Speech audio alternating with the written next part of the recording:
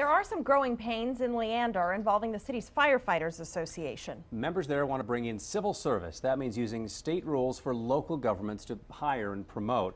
The idea is to have set rules no matter who is in charge at City Hall down the road. And they're counting on voters to give them the green light come May. But city bosses say the move could cost the growing Williamson County city $1 million a year.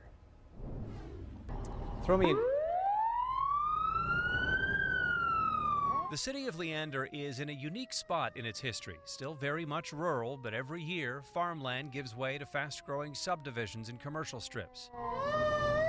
That means more fire and medical calls, more building inspections. The 2011 census found nearly 28,000 people call Leander home. For its firefighters, that growth means it's time to standardize their hiring and disciplinary process through a civil service model. Historically, when the cities get to a certain point, it's time to transition into a civil service type environment.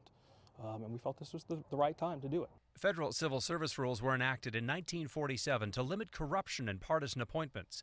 Most states have similar local government codes now, like Texas, where an exam system, for example, is used for things like promotions. The one thing that's constant is going to be the career firefighter, the guy, the gal that works here for 20, 30 years. And what we want to do is have a continuity of standards, so they don't change every time someone comes in. The latest someone to come in is Leander City Manager Kent Cagle.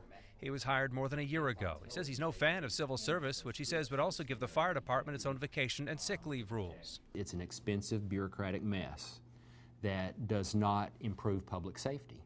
So it's going to cause the taxpayers to spend more money and get nothing in return.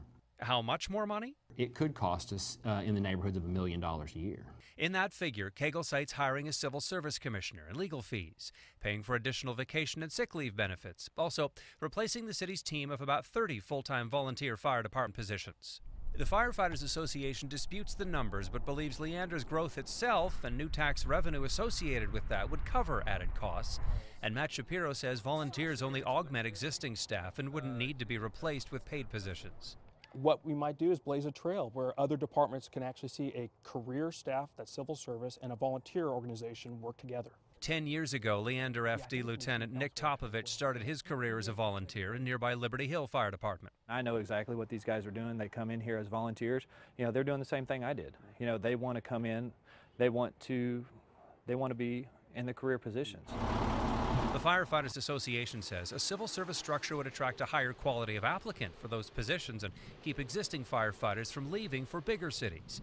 If a petition gets on the ballot, voters will have the final say May 11th. Voters approve it, we have it, we deal with it. That's what happens, that's the law. If it gets on the ballot and it's approved, we're going to deal with it.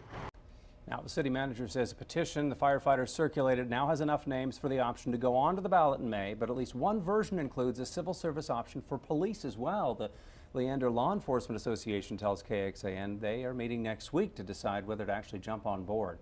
And you might think civil service is popular since other cities embrace it, places like Georgetown, Cedar Park, Austin. But Community Impact reports most Leander City Council members are against the plan at the moment. You can read about that in their story tomorrow. You can find a link to that story in our report right now at KXAN.com. All right, coming up.